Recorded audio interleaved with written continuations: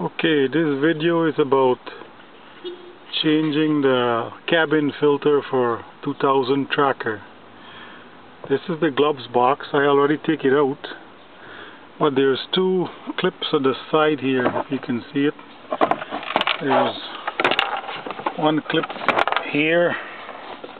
The gloves box, I got a filming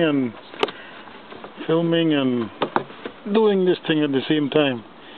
So these are two clips here. You press it in, and there's one on the other side of the gloves box. This side.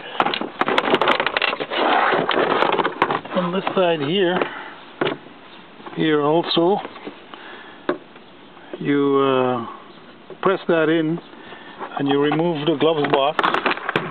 Gloves box down like this. You press those clips in at the side there, remove it, pull it down, and there's a screw that goes here, right there.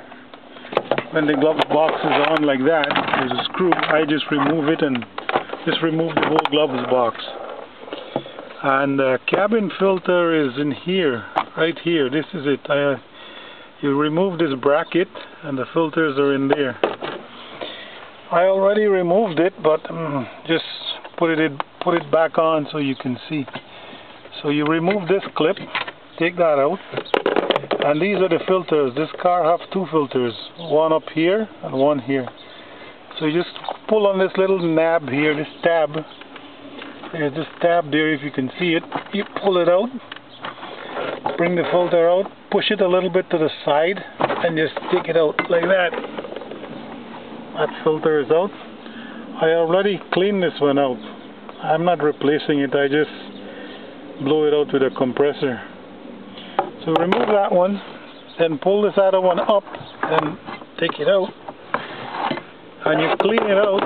And I got a vacuum cleaner with this hose, and there was a lot of junk in here too, so I got this hose and I push it in there, stuck it in there, and vacuum it out, get everything clean out of there, and then you just put the filters back in.